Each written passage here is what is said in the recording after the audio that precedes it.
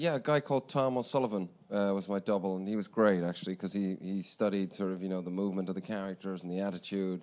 So we just worked very sort of closely in terms of getting the blocking right and just being very disciplined with that, because you put one plate on top of the other, so where you're holding the flute, have to try and match that and sort of the reverse of it.